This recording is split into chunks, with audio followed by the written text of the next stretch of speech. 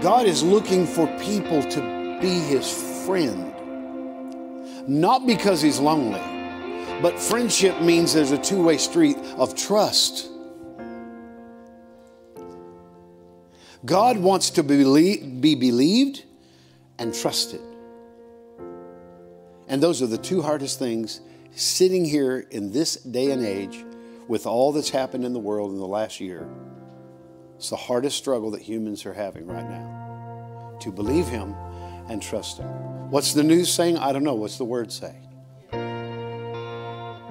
Well, what's going to happen to my money? 'Tis so sweet to trust in Jesus. Well, what are the politicians going to do? I don't know. What's the Lord going to do? Where are you looking? Who's your focus on?